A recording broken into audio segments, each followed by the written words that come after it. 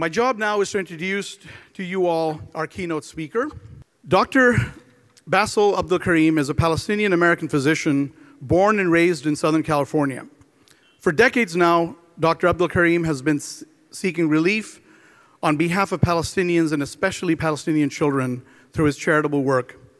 Dr. Abdelkarim is a husband, father of 5, an activist, a writer, and one of the founders of KinderUSA, an American nonprofit that works on behalf of disadvantaged Palestinian children. Given the catastrophe in Gaza that has been especially devastating for our children in Gaza, we couldn't have think of someone any better than Dr. Abdelkarim to come and speak to us tonight. So I present to you now, please give me a warm applause for Dr. Abdelkarim, please.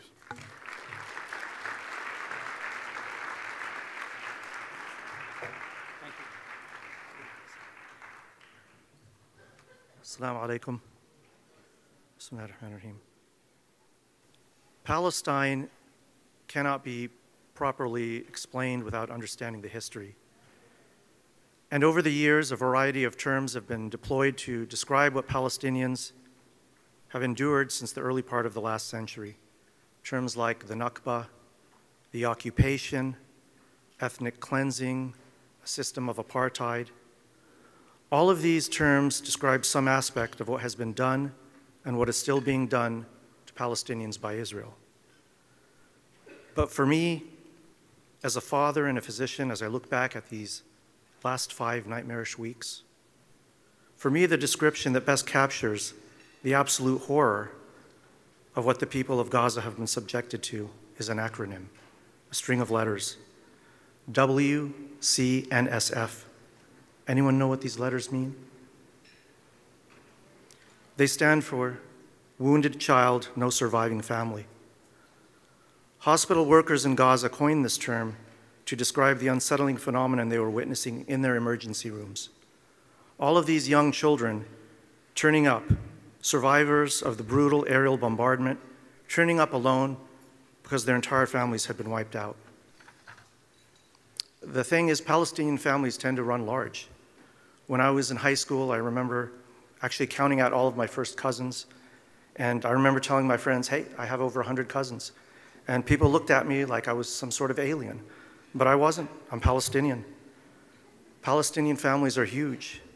So my question is, how many Palestinians do you have to kill to end up with a wounded child who has no surviving family? As we all know, many Palestinians have lost dozens of family members in Gaza over the past month. And today in Gaza, no one and nothing are safe from the destruction. 1-ton bombs, white phosphorus bombs, more bombs dropped by Israel in a few weeks than the United States military dropped on Afghanistan in an entire year. The equivalent of more than 2 atomic bombs dropped in the first 4 weeks on one of the most densely populated areas of the planet. And in Gaza, no one and nothing are safe.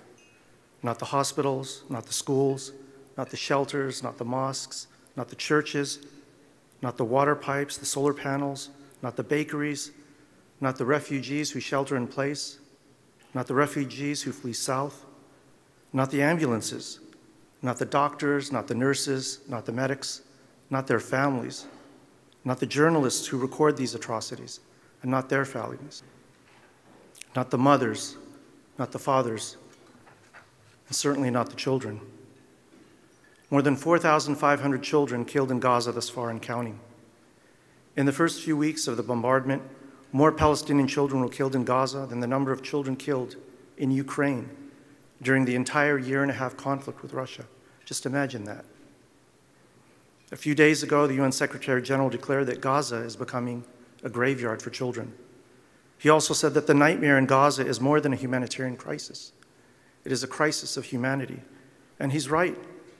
This is a test for our collective humanity. That includes the United Nations. And the world is failing. And as we watch this tragedy unfold each day worse than the day that came before, each night more brutal than the previous one, we can't help but wonder, where is the outrage? And why don't these people matter? In Gaza, parents have taken to writing the names of their children in ink on their arms, That way, if the family is bombed into oblivion when they sleep, at least maybe the children can be identified afterwards. I think it's also important to remind the people in this hall this evening that the Muslim community of Southern California are no strangers to the struggle for justice in Palestine.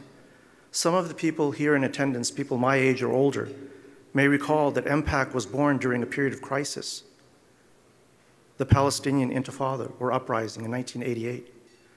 I remember the late Dr. Maher Hathout, rahimahullah, with a bullhorn in hand, outside City Hall, leading chants, "Never again, never again, never again for everyone," and human rights for all. Human rights is for all. And I remember one night years ago at a fundraising event for my organization, KinderUSA, Dr. Hathout explained with his trademark empathy and moral clarity why Palestine matters and why the American Muslim community had no choice but to confront this issue head on. We have an obligation to speak up for Palestine, he said, not because Palestinians are more important than other people. As Muslims, of course, we believe that all human life has value. All human beings are born with an innate dignity bestowed upon them by their Creator. وَلَقَدْ كَرَّمْنَا بَنِي Adam, the Quran says. We have certainly honored the children of Adam. But as Dr. Hathout reminded the audience that night, we in America have a special duty to speak out because the injustice taking place in Palestine has its roots right here in America. And because the crimes being committed against Palestinians would not be possible without the financial, military, diplomatic, and moral support of our government. Never has this been more clear than today. American Muslims cannot afford to look away. According to a famous authentic hadith of the Prophet ﷺ, whoever among you sees evil, let him change it with his hand. If he cannot do so, then with his tongue. And if he cannot do so, then with his heart. And that is the weakest level of faith. We have our work cut out for us. Change isn't going to come easy because it's not enough that our government provides the occupation with these weapons. The Israeli occupation and its allies don't even want the public to believe what their own eyes are seeing. And when that doesn't work, when the evidence is too overwhelming, then the propaganda machine kicks in, blaming the victim. It doesn't matter if it's an award-winning Palestinian American journalist shot in the head, a young female medic executed at the March of Return, a young child killed while sheltering in the shadow of his father. The victim is always to blame, and there's never any accountability for the perpetrator. This too has to be challenged. The hard truth is we will never be able to make progress towards justice on the question of Palestine so long as we remain hostage to this dehumanizing narrative, so long as we are unable to confront the network of disinformation, half-truths, and outright lies that dominate most public discussion of this subject. Palestinians are human beings. They're not human animals or cockroaches or snakes or children of darkness or any of the other despicable genocidal terms applied to them by their oppressors. Don't let anyone gaslight you into thinking that these families being bombed into extinction are somehow deserving of their destruction. Believe the truth of what Gaza is showing the world and speak out for those people who have no voice. That boy, covered with dirt and blood from that video, shaking on an exam table asking a medic, "Am I still alive? Am I alive?" That little boy is real. And that young girl pulled from the rubber, laid out on a stretcher asking her rescuers, "Are you taking me to the mikbarah? Are you taking me to the cemetery?" That little girl is real, and her nightmare is all too real. Believe your eyes. Don't fall for the lies. That's not justice raining down from the skies. Those are bombs, followed by children's cries. Today in Palestine, entire families die. But they don't really just die, do they? Somebody had to kill them. Entire families have been wiped out, hundreds of families completely erased, their names removed from the civil registry, as if those people never even existed.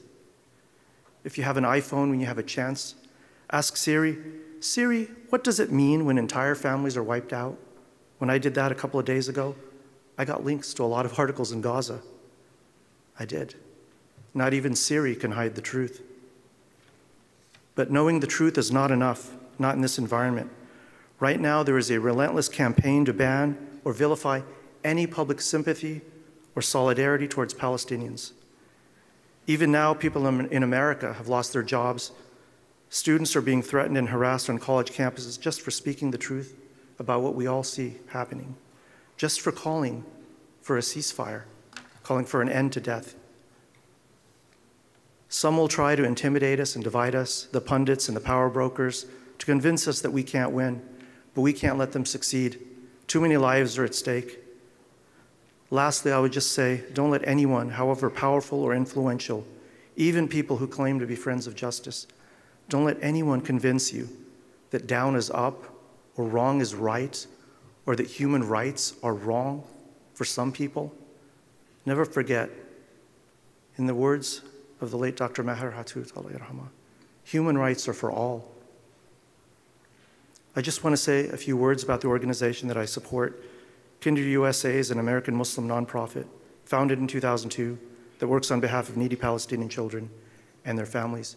Kinder is an acronym. It stands for Kids in Need of Development, Education, and Relief. Our name is KinderUSA, a kinder USA. That is our hope.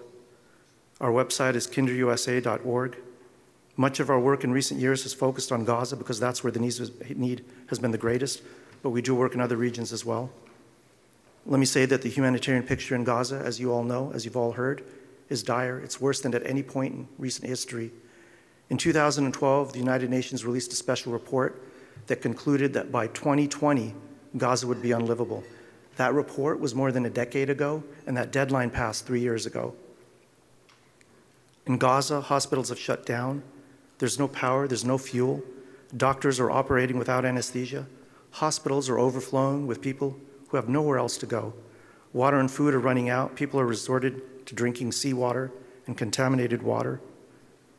It's possible that many Gaza residents who survived the bombings, who survived the war, may still ultimately die from starvation, dehydration, or disease due to shortages in proper medicine, nutrition, and clean water. As we speak, there are still bodies strewn across city streets. Stray dogs are feeding on the corpses. There are too many bodies for people to collect because every night brings another massacre. Every single night. You've all seen the videos. We do get a lot of questions at Kinder, people asking how an organization can possibly function in this environment. I can assure you that, alhamdulillah, we were able to fund relief projects right at the outbreak of the conflict. We have people on the ground who have been working tirelessly and at substantial risk to themselves to deliver much needed aid, including food. We've also partnered with an Egyptian aid organization to sponsor one of the first relief trucks allowed entry into Gaza. And we have plans to do more of this, inshallah, in the near future. Some of our employees have lost family members, and some of our partners have unfortunately lost employees during the bombing campaign, as have most people in Gaza. When there's a ceasefire, the need will be enormous. I humbly ask you to visit our website, kinderusa.org, and to consider making a donation. We're not a large organization, but that means basically we don't spend a lot of your money on marketing or on fundraising. We run a skeleton staff here in the States. When you donate to Kinder, your money does make an impact. Lastly, I just want to remember, I want us all to remember the children of Palestine and their families and all of the oppressed people in the world in our dua. May Allah subhanahu wa ta'ala protect them. May He put an end to their suffering. May He allow the people of Gaza and the rest of Palestine to emerge even stronger after this tragedy than before. Ameen. Thank you. Jazakumullah khair. Assalamu alaikum wa rahmatullahi wa barakatuh.